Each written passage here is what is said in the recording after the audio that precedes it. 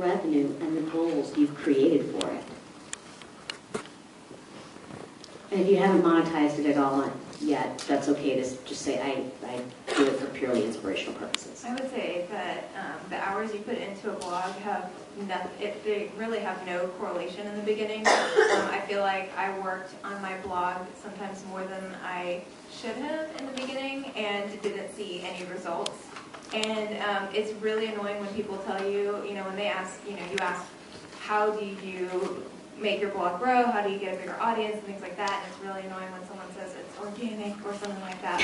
But to be honest, it really is. You just have to catch a break. I really can't. There's no magic formula, but I think you have to be genuine, you have to be authentic and things like that. But in terms of hours, I mean, I put in the beginning, I put in probably, there were a lot of nights where I would be at the computer still at 3 a.m. But I was doing it because I was like, oh, I love this. I love learning about, someone was mentioning earlier, doing a Google search for nav bar codes and stuff. I'd be up at 3 a.m. trying to look for the best nav bar code and trying to implement that. And I think that that's those are things that you're investing in your blog, and hopefully if you keep at it, you'll reap the rewards. But don't give up just because you don't see results immediately.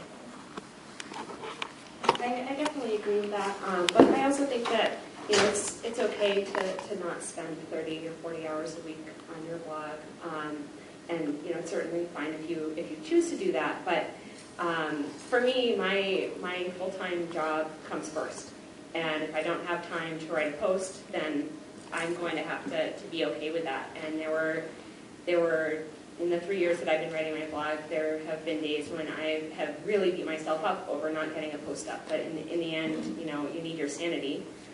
You need to be able to go to sleep so you can get up for work in the morning. So in the past few months, I've really tried to not necessarily step away a bit, but just cut down on my hours and really just focus on, I have my life in front of me. And as much as I love my blog, I also really just, I'm not going to have inspiration if I'm not out living my life. Yeah, I totally agree. I think it's all about priorities, so my real job will always take priority first. And it's also about workloads. So some weeks, you may have some crazy tests going on, you have to prepare for it, or my lesson plans might be crazier than usual, so I might spend less time on my blog. And at first, it was kind of hard for me because I'm a control freak. It was kind of hard to let go of that and be like, oh my god, I didn't have 5 posts up this week, what's wrong with me? But I've slowly started to let up that control, and I'll be like, okay, Wednesday is my day off day, my lesson plans are due Thursday, and I have to give myself that time to get my actual stuff done. So I love how Julie talked about just not beating yourself up for trying to put up a certain number of posts. That's really hard to remember when you haven't posted all week or all month. In the case of during my Marie Claire style challenge. And honestly, it fluctuates from week to week based on what I'm doing. My last semester, trying to balance engineering courses and the contest and research and prepping for LSAT tests and a bunch of other stuff. I just didn't have time to blog. I might have gotten 1 post per week up. I think there was 1 month where I only got 2 up per month.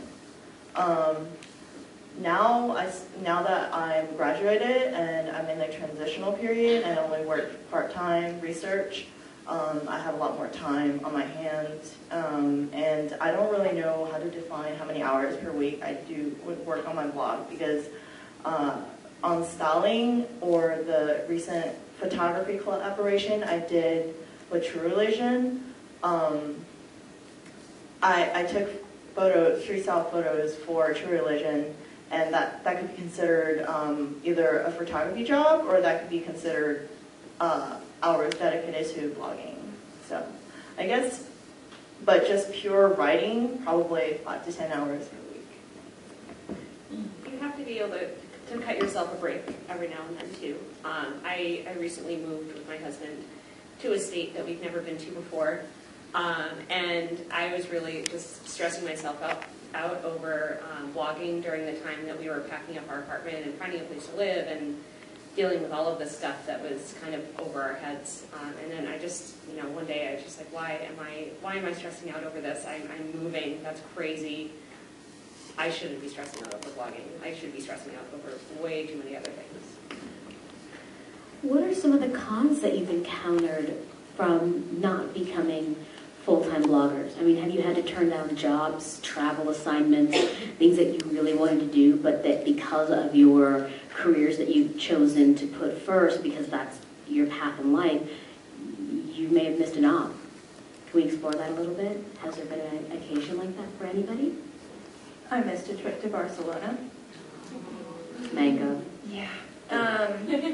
But I got to send one of my very best blogger buddies instead, in my place, which was an awesome opportunity. But I mean, there have been several. I mean, first of all, I live in Houston, and and so I don't live in New York or LA where I get invited to things, and I'm like, oh, I'd love to go to these things, but I'm just not. That's one other thing. But for me, just the nature of what I do in my real life, I call it. It always has to come first. So everything comes first for that, and then I squeeze in whatever spare time I do have into blogging. But there have been times when I've kind of been like, I wish I was there, or a little bit of envy. But you just have to let it go because you can't be everywhere at once, especially if you're choosing not to quit your day job. And, when you're in the blogging world, you see lots of pictures of people at parties and in New York, and it looks really fun. And there's a part of, I think maybe it's not just me, but there's a part of you that feels like it would be really fun if I was there right now. But at the same time, I'm totally fine being home with my cat on the couch. Yeah, I agree. I haven't gotten any awesome opportunities yet. It'd be cool if I did, so I haven't had a pass or anything like Barcelona. But I guess I'm like, man, it would be awesome to be in New York right now. There's sushi on plates and there's all this stuff. But I think definitely then I'm like, oh wait, I got to do the cat daddy today, and we read awesome books and we met our reading goals. So I'm happy to back that.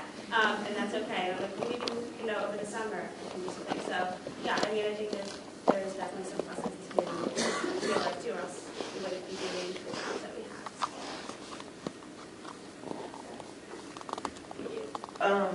Yeah, there are a lot of times, where I was in front of my computer, midnight, and spent the past 12 hours working on computer code that didn't work. And I as for a 10-minute break, at a profile, another person's fashion blog, and think, why can't my life look this great, look this pretty, even edited life? Why can't my life look that great?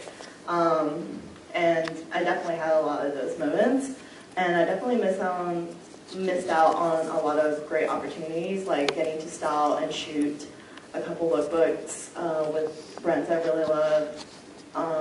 Just because I don't have the time, I always have to say no. When school comes first for me. So